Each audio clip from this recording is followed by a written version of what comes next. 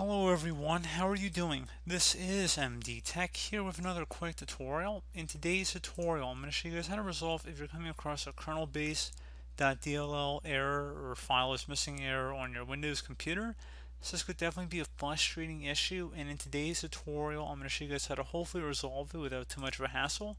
And we're going to go ahead and jump right into it. And we're going to start off by opening up the Start menu, type in Device Manager.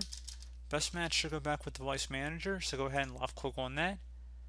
You want to expand the display adapter section, so double click on it, and then whatever display adapter is listed under here, you want to right click on it and select Update Driver.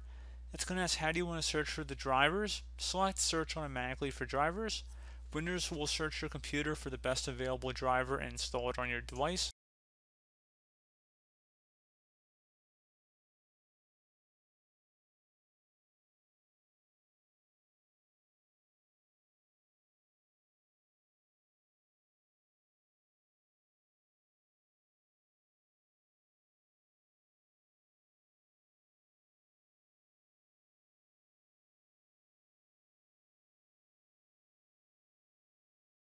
And it might say it already is installed, which is fine. You can also search for updated drivers on Windows Update by selecting that. So if that does not resolve the problem after you've restarted your device, another thing you can do would be to open up the Start menu, type in CMD. Best result should come back with Command Prompt. Right click on it and select Run as Administrator. If you receive a user account control prompt, select Yes. And now into this elevated command line window, you want to type in SFC followed by a space /scan now. Scan now should all be one word attached to that / out front.